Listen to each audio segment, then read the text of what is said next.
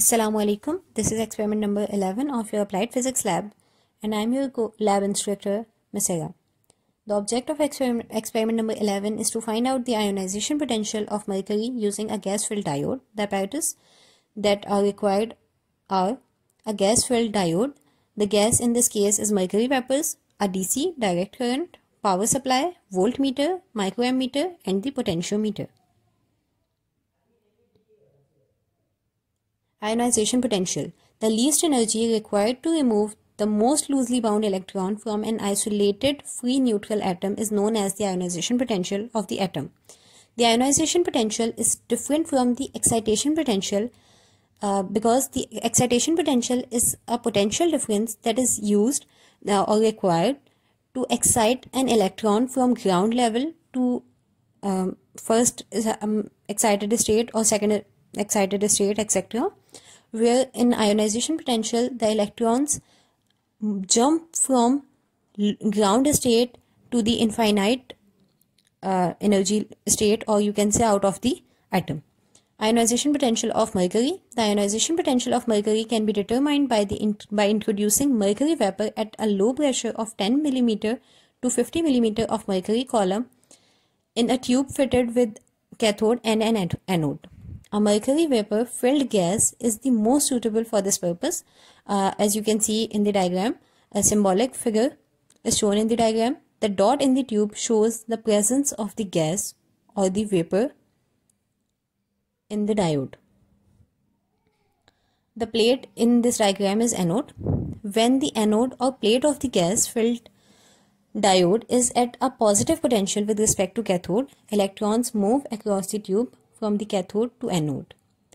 This electronic current depends upon two factors. The first one is the number of electrons emitted per unit area from the cathode and the temperature of the cathode, and the second one is the effect of a space charge. The space charge is the cloud of charges, either positive or negative. In this case, initially the positive charges accumulated around the negative charges accumulated around the anode and block the flow of current. So when the mercury gas ionizes, the positive charges react with the accumulated negative charges and then neutralizes the space charge.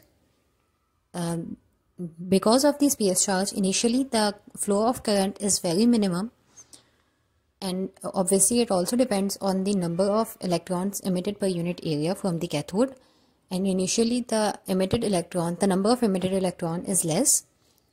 These two becomes the reason of minimum current. Now as the plate potential is increased, the plate current slowly increase because of the space charge and the number of electrons, because initially the number of electrons are less.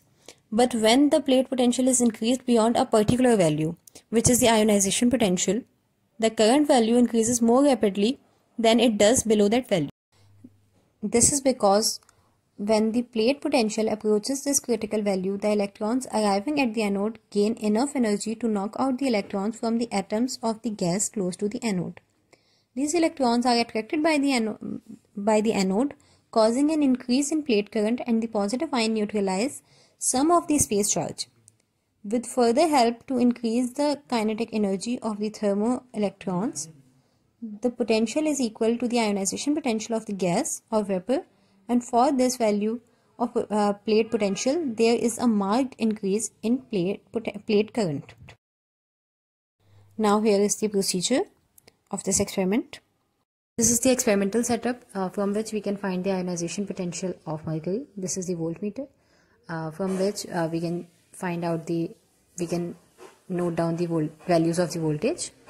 Here this one is the glass tube fitted with anode and cathode, in which the mercury gas is filled at low temperature, and this is microammeter from which we can note down the values of the current. From this knob we can vary the voltage. Here you can see the voltage is changing from this knob. The voltmeter is connected at 15 volts. Here you can see at the bottom. So we have to read the upper scale of the voltmeter. Here 2 divisions is equals to 1 volt. Now let's see how to measure the values. Initially the voltage is at 0. We are increasing it at 1 volts. And we can see the voltage of current is 0 at this point. Initially the current is increasing minimum with the increase in voltage. That is why we are taking the readings with 1 volts difference. Again at 2 volts it is 0. At 3 volts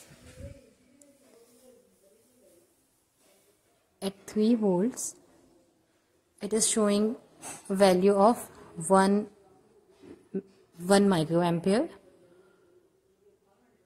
You can see a slight current is increasing initially.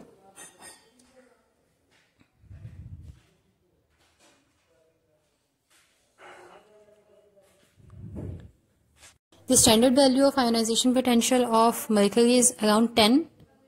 So close to 10 volts, the current is increasing more with increase in voltage. Like from 10 onwards, we will calculate the readings with 0.5 volts difference, because close to the ionization potential, the current increase rapidly with increase in voltage.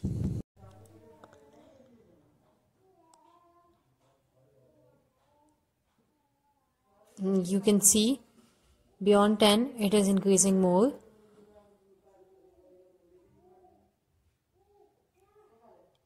(11, 12) and then at 13 it becomes out of the scale or infinite. So that's how you will do the experiment. Now this is the observation table. The observation have been recorded with the help of the experiment as shown in the previous part. Here you can see the plate voltage increases with 1 volts difference initially. Then as I said earlier, near the point near the ionization potential value, we are going to increase the values with 0.5 difference. So here we increase the value with 0.5 difference after 8 volts. Here 8.5. At 8.5 the value is 6 microampere, but at 9 volts it is 7.5. That is a considerable difference of 1.5 microampere. And later on, after this point, the difference is increasing with the increase in plate voltage values like 9, 13, 16, and then at 13 volts the value of plate current is out of scale or infinite. Here is the graph of this experiment. The graph is split in two parts. Initially, as we know, the plate current increases very slowly with increase in the plate voltage. So the values before 8 or 8.5 will be plotted like this, a straight line from A to B, and the higher values where the plate current increases rapidly with increase in plate voltage will be plotted like this, the other line here, this, like this. Both lines meet at the point E, and at this point we have to drop a perpendicular at point F, and the point F is the ionization potential of mercury noted from the graph or observed from the graph. That's how you will find out the value or measure the value of ionization potential from your experiment.